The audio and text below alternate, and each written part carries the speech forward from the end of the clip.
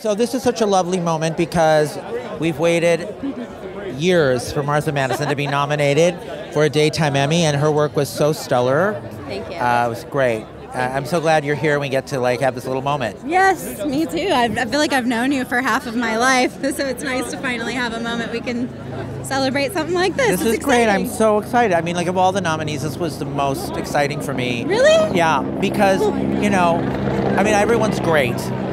But you and I have had a long-time relationship, But you know what I mean. And you want your friends to do well, and you know the ups and downs they've gone through, and you want them to have that moment. And I wanted you to have this moment, and I figured if any of you were, so that's all I can say. Make me cry before I even start. I'm not. There's no BS. I'm telling you. That means a lot to me. Thank you.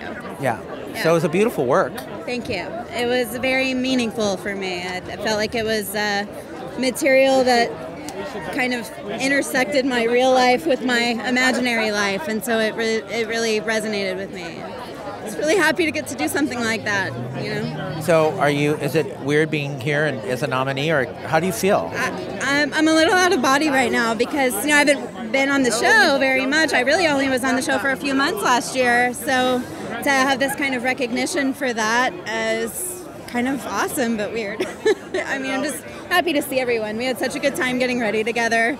And you'll see that all the women from Days of Our Lives were all in red by accident. But that's how in sync we all are. They're all in red by accident because they all think alike. It's like the Stepford Wives.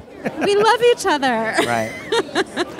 All the best. Thank you. I'm really proud of you. It's great, so real, much. really Nice great, really great.